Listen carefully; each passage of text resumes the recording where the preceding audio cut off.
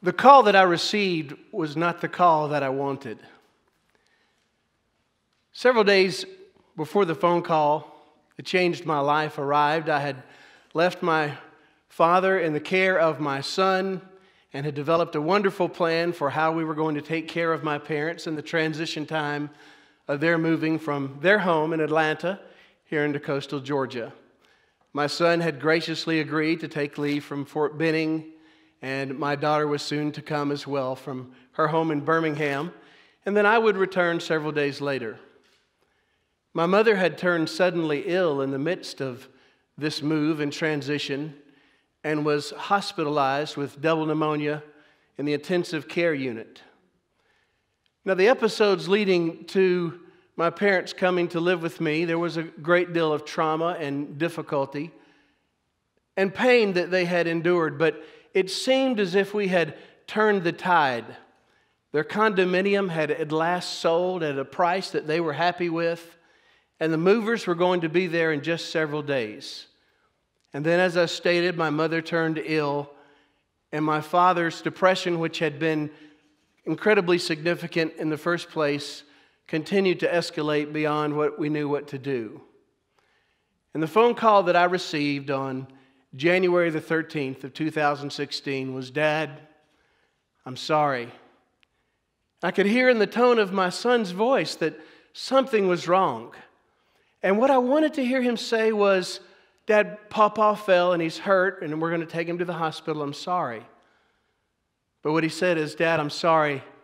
Pawpaw's dead." My father had died from a self-inflicted gunshot wound to the head. Now, this was not a man that anyone would have ever expected something of this nature to occur.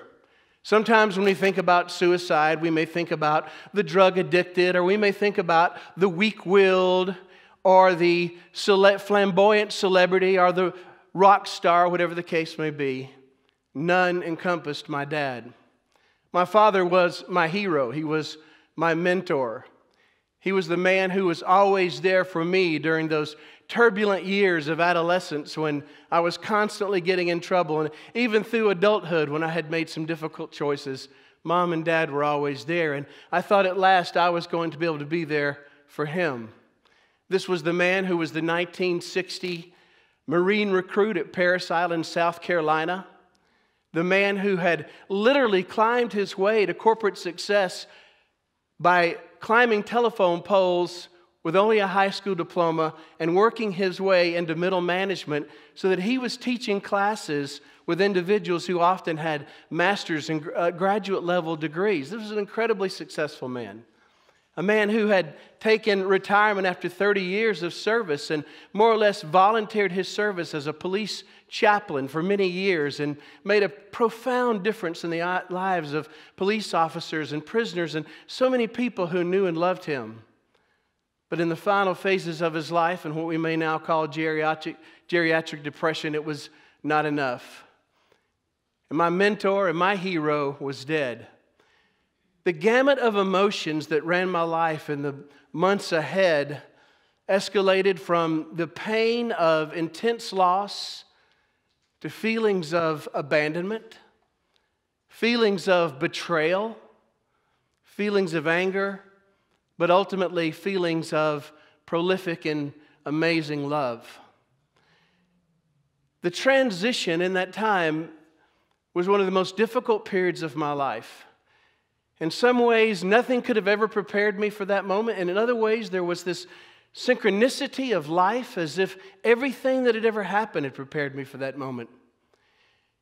One of the great lessons I had to learn in that time was that my emotions could not be a determinant of my life.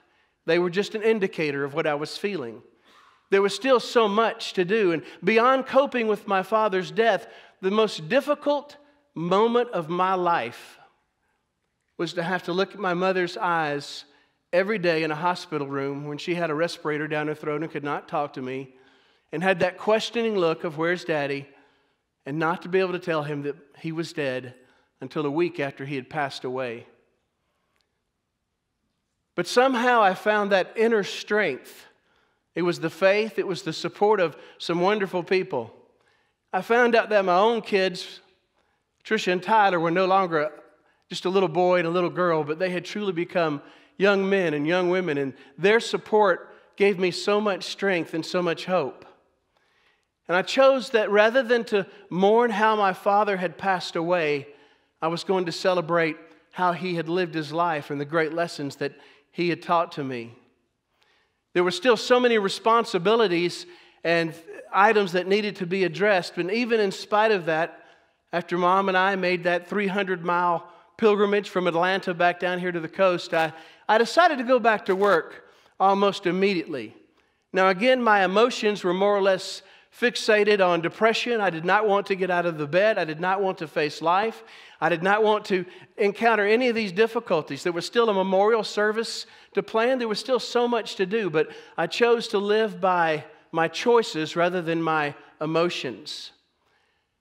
And I thought that one of the reasons that I was returning to work in the high school that I was teaching at that time was because I knew that my students needed me.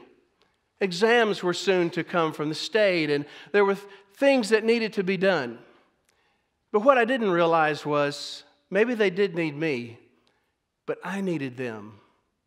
And I was able to draw from their strength and their love and their support as well.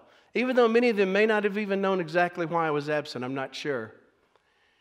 Now, one of the great surprises in dealing with all this was how adults respond to the suicide. Today, we find it very easy to talk about suicide prevention and suicide intervention. But what happens after someone dies? There was a surprising silence. Now, as we sit here this afternoon, if statistics bear out, and I would hope they wouldn't, but they probably will, 122 people in the United States will take their lives. Multiply that times 10, times 20, times 30. All of the people who know those individuals, who love them, who are suffering with that loss, and how do they cope? And one of the most surprising aspects of this was how adults did choose. Many of them said nothing to me at all. Now, many of them were absolutely wonderful, but many of them did not say anything to me, especially when I returned to work. And there was a moment where that was an affront to me, and I took that as an offense. And I realized it wasn't that they didn't want to say anything, it was that they did not know what to say. But my students were the ones who presented me with a card and presented me with the encouragement and the support. I learned something very important in the 12-step movement many years ago that gave me a support through all this. First things first, and one day at a time. And I lived my life one day at a time, celebrating my father's life and offering to others the hope and healing of surviving the suicide of someone that you love. Thank you.